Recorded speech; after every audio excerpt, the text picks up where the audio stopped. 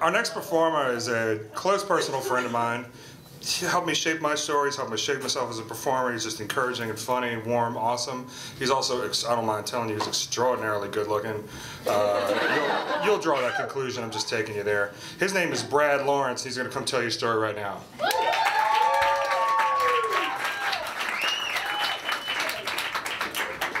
Hello. So, when I was a kid, I was a great big fat nerd. And this is in the days before nerds ruled the world in our daily lives. But now they do, and as a consequence, like when you meet someone, you know, who is truly a nerd, now in the age when every supermodel begins every profile with, "I'm just a big nerd," these guys want to know your cred. They want to know like your bona fides, and you'll get quizzed. And generally I do okay with these things. My Doctor Who's up to snuff. My Star Trek, the original series, I'm good. But there is one giant gaping hole in my nerd credibility. And this is the story of that hole. When I was about 11 years old, the 5th grade, I was invited to my first ever birthday pool party. Right? And I was kind of surprised at the invitation. It was from this kid, Eric, and I didn't really know Eric that well. I mean, I didn't really think of us as friends, kind of more passing acquaintances, kind of a nodding kind of thing. So I was kind of surprised, kind of taken aback, but I was like, you know, I've never been to a pool party. This is an opportunity. I could meet people, mingle, make friends. It's be good. It's be good for me socially. So I'll go to a pool party. Yeah, that'd be great. So I go, I have my mom drop me off at Eric's house, and I go up to the house, and here's where it takes its first weird turn, is that I get into the house, and I realize that I am the only guest at the birthday pool party. Which is not really a party, you know, with only like one guest. That's kind of more of a twosome, and it's a little weird, you know, and I'm like, but at the same time, you know, I have no friends, Eric has me. He's one up on me. You know, so I'm like, all right, you know, this is fine. It's a day for new experiences. Let's get this going. Let's get the pool party. I've come in my trunks. Let's get the pool party rolling. So he takes me around the side of the house to the backyard, and here's where we hit our next snag. There's no pool. What there is a kind of metal trough, like the kind of thing you would like water cattle with. And it's about half full of water. And I'm looking at this, and there's no party, there's no pool. I'm kind of wondering if I should ask the kid for ID and make sure it's a birthday. You know, but again, I don't even have a trough. I have no trough, I have no friends. So again, like, who am I to judge here? So it's like, all right, let's get the trough party started then. Let's do it. So I get into the trough, and I can't really quite figure out what to do with the trough. Like, there's not a lot of... my imagination's kind of stuck on this like 1.5 feet of water. So I just sit down against the side of the trough with my back against the metal, you know, trough thing, and my legs are, I'm sitting Indian style, and I'm just sitting there, like rib deep in water. And this is where my ideas end, basically.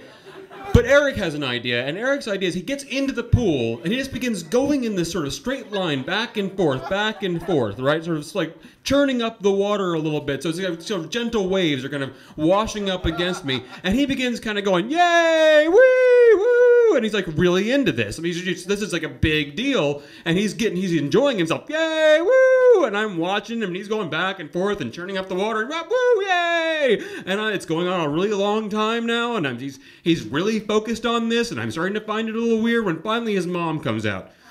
And I'm like, all right, great. You know, a third person, maybe the conversation will start. But no, because basically his mom comes out with an entire birthday cake, a whole birthday cake, and sets it down on the patio table, and then leaves. So it's just me and Eric, and an entire birthday cake. And so I cut myself a piece of the birthday cake, and I'm eating a piece of the birthday cake. And Eric proceeds to hoover half a birthday cake. he just like doesn't. There's no chewing involved. He just shoves it right past his tonsils. Just consumes this thing, and then he's just like, "Let's get back in the pool." And I'm like, "You'll get a cramp." And he just, but no, he jumps back in there, and I get in there, and I resume my position against the side of the trough, and now he is like the going back and forth thing, like that has been replaced with running back and forth, because now he is full of sugar and carbs, and he's like, woo! And it's like a little tsunami is going on in there, and I'm getting slapped in the face with this like a foot and a half of water, and he's just churning it up, woo! And like the yays and the cheers have kind of transformed into like sort of howls and grunts, and woo! And it's getting really, really strange, and then it takes a much stranger turn in that he stops completely, turns full on to me, and pulls out his penis. And now I am just like face to face with his penis, and I don't know why this is part of the party. And he's sort of, his eyes glaze over and his mouth opens and he starts making this noise, like something is broken inside, the gears are stuck, like something is rusted to a complete stop. There's no expression. And then just like that, he comes out of it, puts his penis away and goes, "Let's play Dungeons and Dragons," and hops out of the trough. And I'm still sitting there going, why did that happen? I don't understand this. I don't understand what's going on. Dungeons and Dragons, what? But he's gone. He's like heading off to the windowless basement and expects me to follow him, and I do, because I was apparently way too compliant of a child. So I get out of the pool and I follow him into the basement where he has the whole Dungeons and Dragons thing set up there. I've never played Dungeons and Dragons and I don't know what's going on. He starts trying to explain the rules to me, but I cannot focus because all I can think about is that there's just one thin, damp layer of nylon between me and him adding a new player to the game. It's the Dragon of Fool, boonk, and like, there it is. And all of a sudden he's saying, "You've got a magic sword." And I'm like, "I have a magic sword?" Apparently gameplay had begun at some point. And he's like, "You have a magic sword." And I'm like, "Why is it a magic sword?" And because it's possessed by a demon and it's got a spell on it and you can't put it down. And I'm like, "Well, when do you put yours down?" And he's like, so he's like, "You have to roll this many numbered die in order to put the sword down." And I'm like, "How many do I have to roll for my ride to come?" Basically, this kind of goes on, and I really I can't focus. I never get the hang of Dungeons and Dragons. What also does not happen is any kind of prepubescent rape. I get out of the windowless basement when my mom arrives relatively unmolested.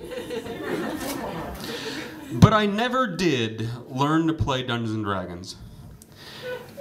And I never tried to play Dungeons and Dragons again. I also never went to a pool party again, and I also never went to an Eric party again. Thank you.